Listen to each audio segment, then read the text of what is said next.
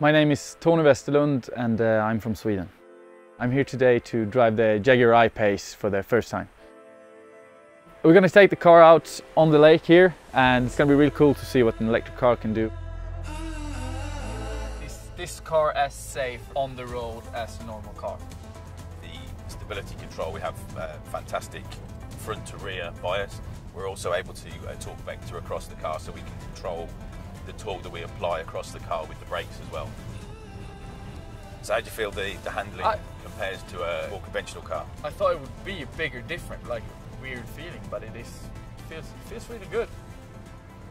How long time does it take to charge it? With I-Pace we'll be able to charge the vehicle from a completely flat battery up to 80% state to charge in around 45 minutes using 100 kilowatt charging infrastructure. That's really good. Tricky area, good we have four-wheel drive for that.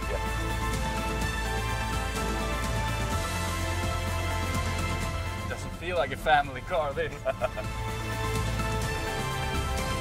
It was really awesome, it was so much fun. The car felt much smoother than I thought, and yeah, it was a pleasant surprise. It was really good. I really look forward to find out more about it when it's revealed.